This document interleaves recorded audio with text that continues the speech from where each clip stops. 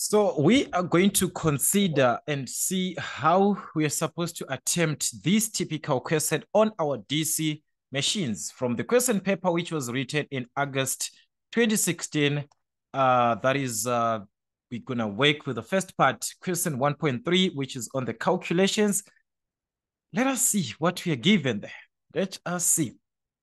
We are given there, it's a 6-pole lap wound 335 volts shunt excited DC machine.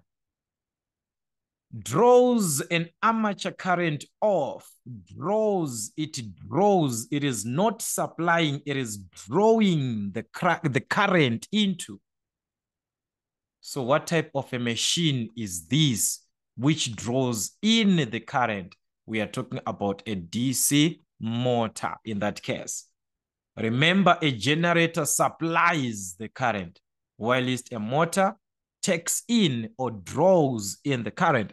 All right, so they were given the armature current at on no load.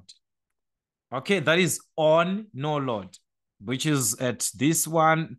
When loaded, it draws an armature current of 65 amps from the supply and runs at still the same speed, 1,500 revolutions per minute.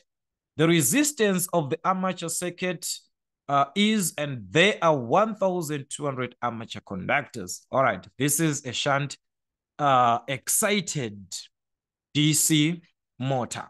Remember, guys, your sketch, I talked about this, so you're not going to worry about this one. Just have to recall the sketch of your motor, which is a shunt motor where the shunt field is in parallel to the armature circuit, which is of this nature, right? Where we have got our armature, and this is the power output. You have got the input power, the voltage, it draws in the load current. Then we've got the shunt current into the armature current. There we have got the EMF, which is generated as the back EMF. The shunt field resistance. Know everything. Just know your diagrams. All right. So anyways, we are told that it's a 6-pole. So remember, I told you from the pair pole, from the 6-pole, you can determine the pair poles if you divide by 2.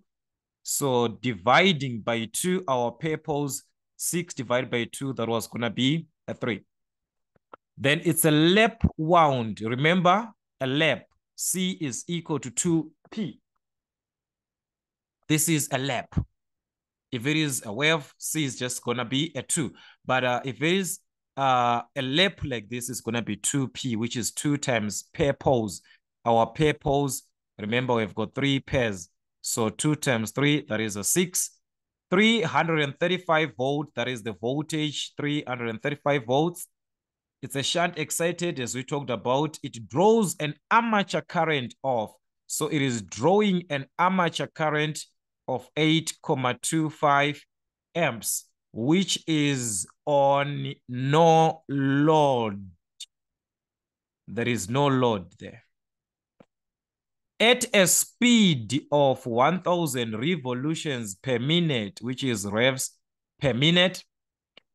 But we are given another condition when loaded. It's another part. When loaded, it draws an armature current off. So there we are given another condition, an armature current of 65 amps, which is taken at a speed of 1,500 revolutions per minute again, but this time when loaded. This time when loaded. The resistance of the armature circuit being 0.4. So there we are given everything about the armature circuit.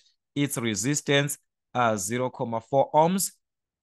There are 1,200 armature conductors that we are given, 1,200 conductors. Okay? Calculate. Not just to calculate, but when loaded. Understand the question. You're not just calculating. No. It's not just to calculate. You are calculating when this DC machine, which is our DC motor, is loaded. So whatever that you're going to calculate here on these questions, there is an instruction when loaded. So meaning to say, when it is not loaded, this is useless. Now, in this question, it is useless. There is no way we are going to use it. You see? So be careful on your information. So that was your data, but it's no longer important because they are saying when loaded, that is where we are supposed to calculate these 1.31, the generated EMF. I have the purpose, this and that. So I'm going to think of the two formulas to calculate the generated EMF. From the specific EMF equation or from our normal EMF equation. Okay. So the question is, am I having everything on this formula? We never talked about the flux there. And they actually need it, the useful flux per pore. Actually, we had a question like this. I think that was the example that we had. Like, it was not an example, but the first exercise, it's a similar question. I see this one. Very, very similar. So I'm not going to waste much time on this one. We do not have the flux there. So the second formula was going to be the best, where E is going to be V minus, remember, this is a motor. The back EMF, you subtract the armature current times what? Times the armature resistance, which is everything about the armature circuit that you are given, and you're just given the armature resistance, only them. So that is what you're going to have. And in this case, everything is properly provided we are not going to have challenges in calculating this. We have got everything. The voltage is already there. 335 minus the armature current is already there when loaded. Then the armature resistance, the circuit of our armature circuit, this circuit, it has got a resistance of 0.4. Everything in our armature circuit. Remember, it's a DC motor. You subtract. If it was a generator, you add. So that's why you see your formula, there's a plus or minus. I talked about that on the first exercise. So make sure that you do understand your formula sheet, because that is the only thing that you're going to have as your assistance in the exam. All right, so if you were to simplify this properly, we are going to obtain 309. So this is 309 volts. So this is your generated EMF when loaded. Then 1.32, still when loaded, what is going to be the useful flux per pore? We saw that there is a generated EMF formula that we could have used where the flux is.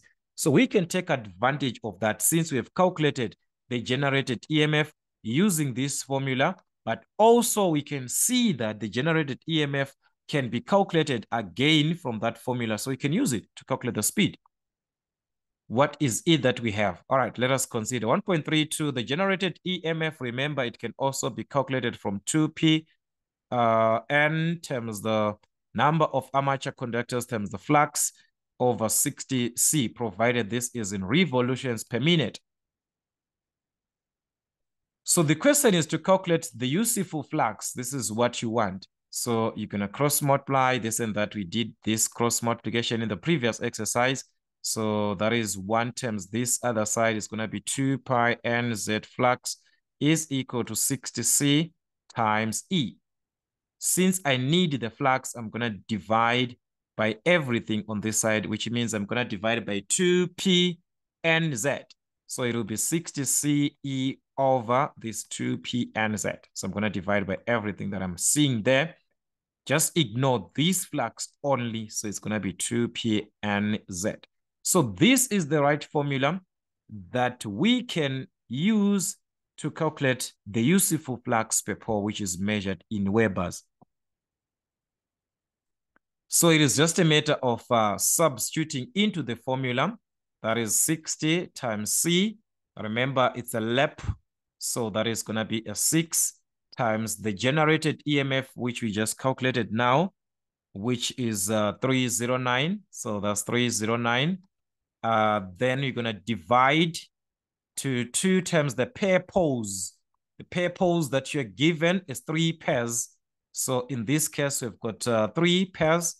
All right, there's 3 pairs times the speed, which is when loaded 1,500 revolutions per minute. The number of armature conductors given as 1,200. We are given this. So that is it. You are going to obtain the useful flux per pole. And that was going to give us 0.0103 Webers. Like I said before, if you wanted to convert this to milliwebers, you just multiply by 10 to the exponent of 3. All right? By 10 to the exponent of 3, you get your answer in milliwebers. It's a choice if you want to do it like that. Then the last part of our question was the useful torque in this case developed by the machine in Newton meters. The useful torque. I talked about this formula, and I'm going to talk about this again.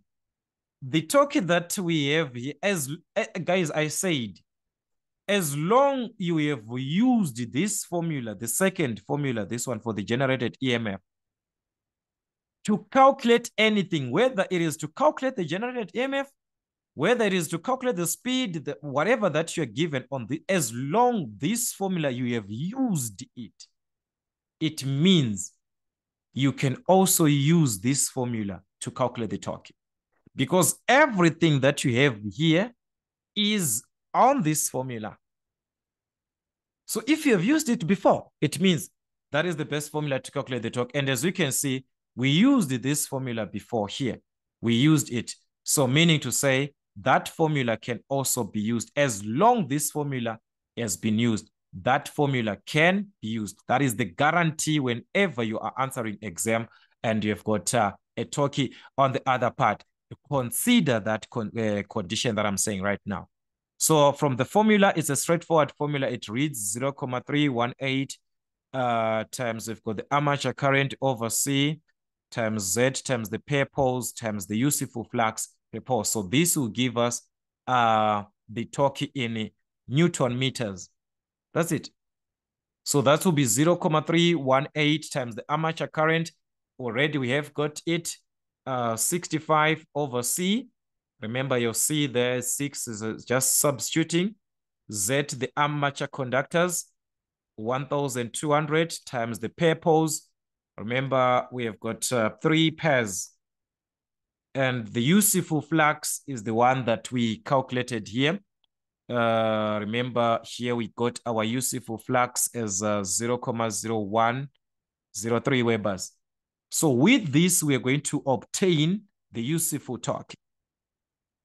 And that was going to give us 127.7, 406 and so on, which is going to be 741 to 3 decimal places if you round off to 3 decimal places Newton meters. That is the torque.